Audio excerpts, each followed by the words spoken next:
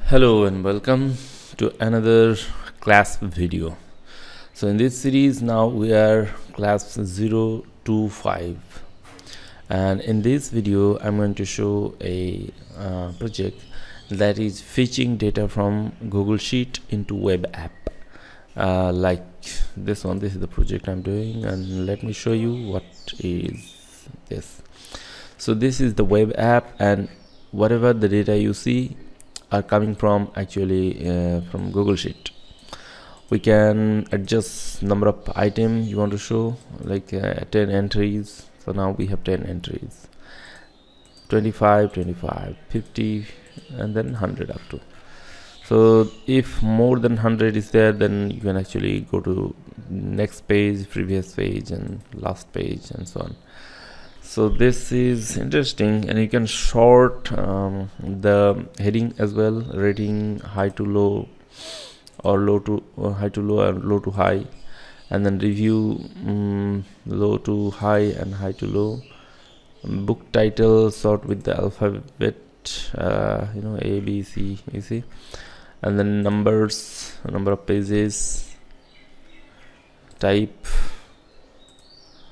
Okay, and then prices, obviously high to low and low to high, high to low. So also you can search amazing thing, like for example you want to search something with 3D, right? So you 3D type here, and all of the item has 3D.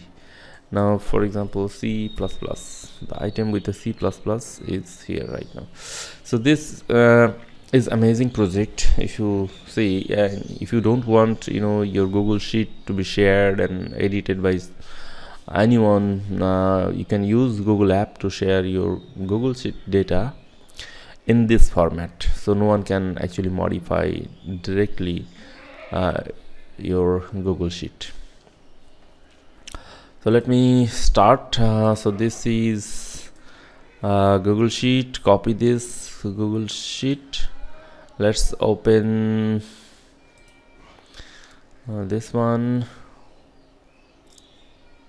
a project, better I would say.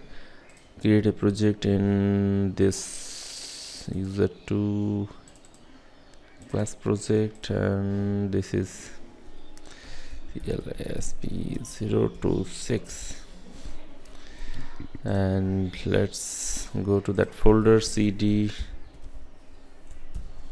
enter. So now we are in the project of CLASP 0 to 6, and we want to open the Google Sheet in the browser. This is the account. Make it small. Use this tab. Oops, no, sorry.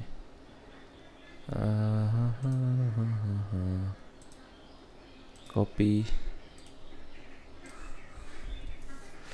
So this is the sheet. Problem with that, it's not using this account, it's this account. Okay, I close this thing. Not required, not required, not required. Okay, so this is the data. It's actually copied from someone else, but anyway I will go through so that as I go along I can understand better, and someone might be able to get it. So this is display Google Sheet data in web app. If we open here the script editor,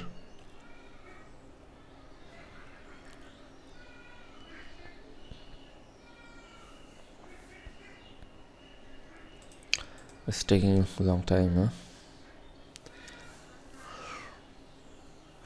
You see, this has no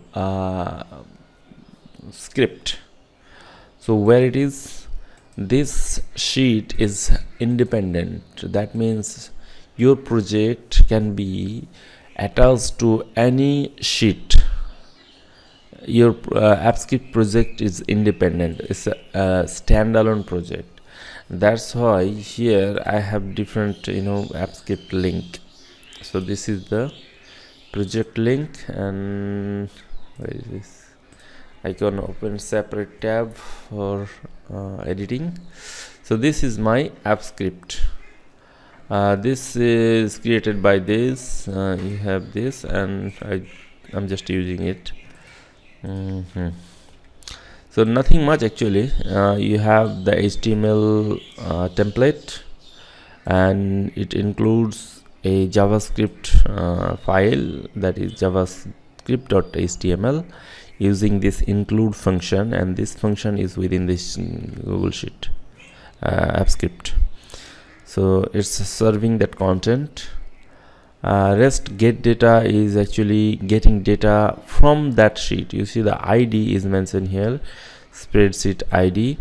This ID you have to change. Right now this is the ID, and with YHC. Oops. How come?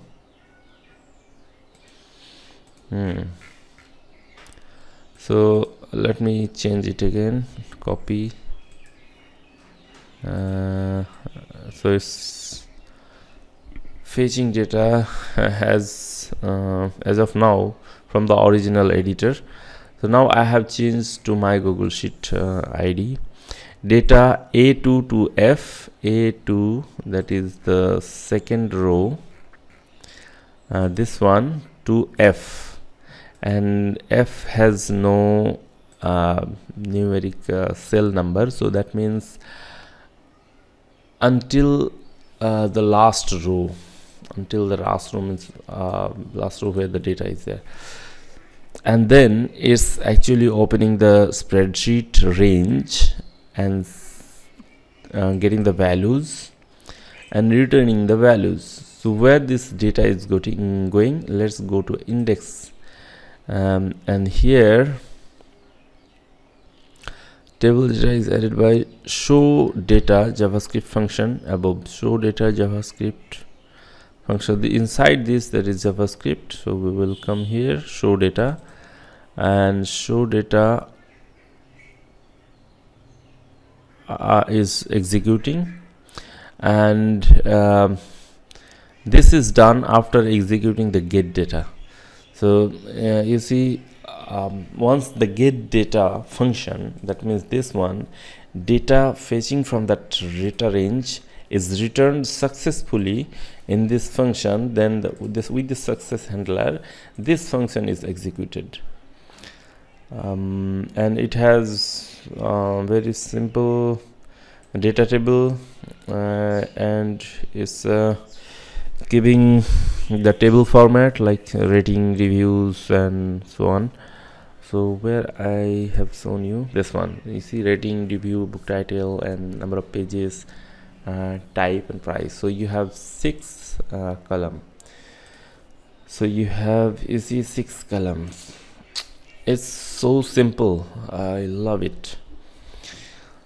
Now we are going to use CLASP, of course. So to use CLASP, we have to go to the setting of app script, copy this ID, script ID, and do this command line instruction, clone, and then first you have to log in, CLASP. Every time you want to use CLASP, you have to use the CLASP and then log in. So you're going to use the CLASP Gmail account, this account. So you have to give permission to allow change modification from the CLASP tool within your command line interface. You can close it after you logged in.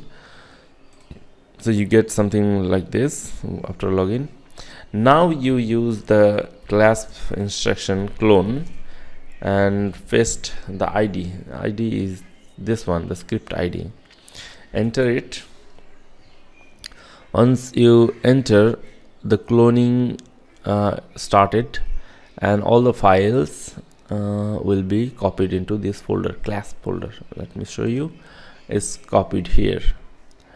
It's a good practice that you use some kind of CLASP ignore file like this one, so that it does not what is called upload unnecessary files. Like copy this one, and I want to add folder into workspace 26 or 25.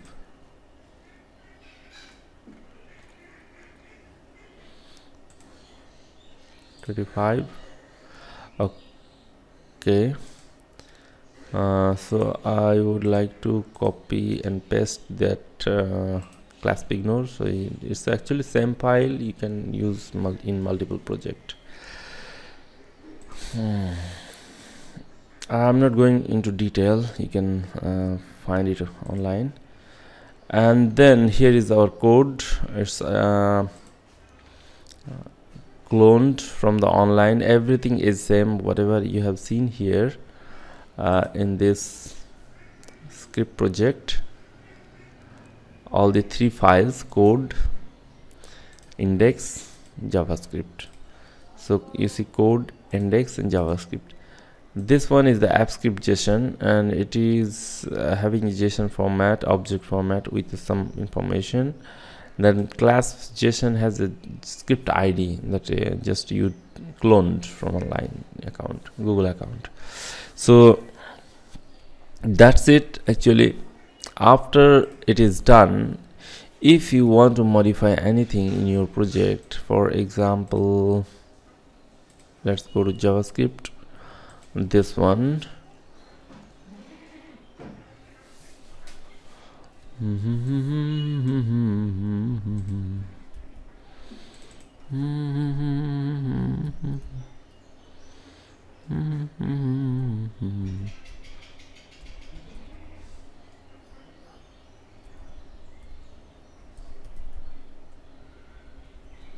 With failure handler,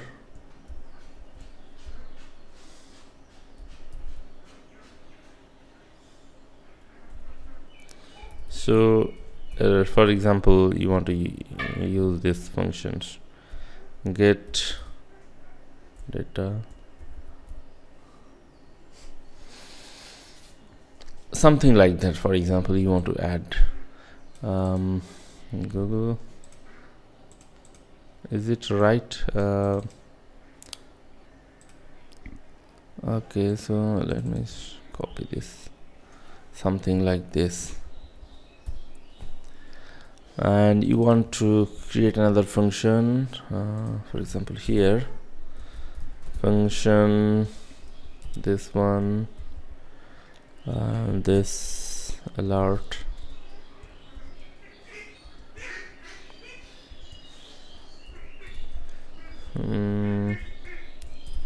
failed to get data.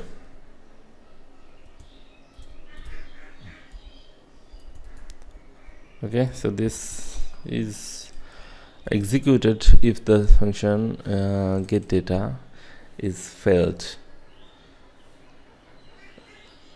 Okay, that's it. We are going to upload the data updates, and update is done with the same with the CLASP, and then push, and that's it.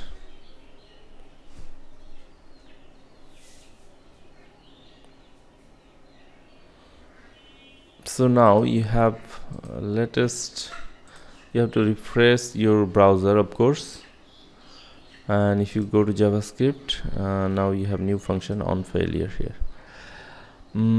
How you're going to deploy it? If you want to see the previous deployments, you can see here you have one single deployment, right?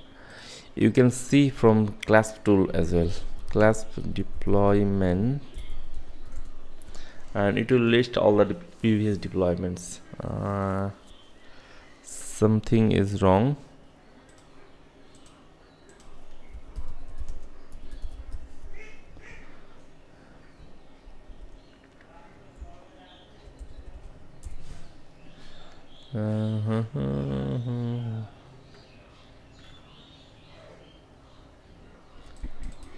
My my spelling is bad. CLASP deployment.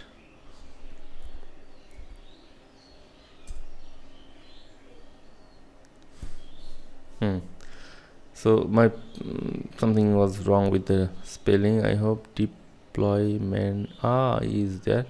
So now this is the previous deployment. Now if I want to deploy my current code, I have to use this CLASP deploy. That's it. Of course you don't need to put comment with this sort, but if you wish to put a comment, you can add a comment also, so that you get something like this. Here you get a comment description here, but for repeated and during testing, just casual testing, I don't put comment because I know it's not my final project anyway. So you have this new deployment, second deployment. I can use this web app URL, and that's it. I get the application ready. It's working, right? So I hope you get how to use the CLASP tool. Another thing is when you use this application with another browser, like another account someone has opened, like this is my another Google account. If I want to use that web app in this, probably it will not work actually. For that, let me show you how you can avoid this kind of error. This is done within this setting here actually. You see, you have to edit it, and then who has access it. This one you have to change to anyone, this one, and then just deploy once more. Okay, so now you get the web URL that can be accessed by anyone over internet from anywhere. Okay, so still I get this macros. Let me close this. I should not check the address. Copy web app. Done.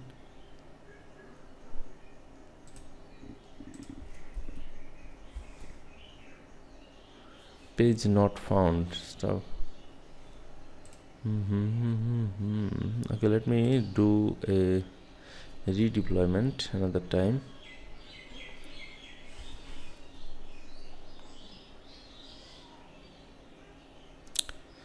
Okay, so this is third deployment, and I'm going to use this deployment ID and go there, replace it.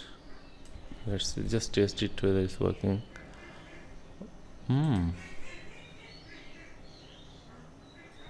Something is not right. Refresh it.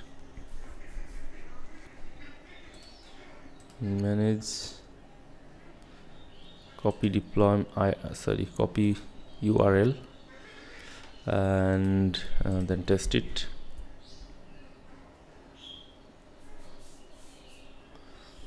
Yes, so it is working.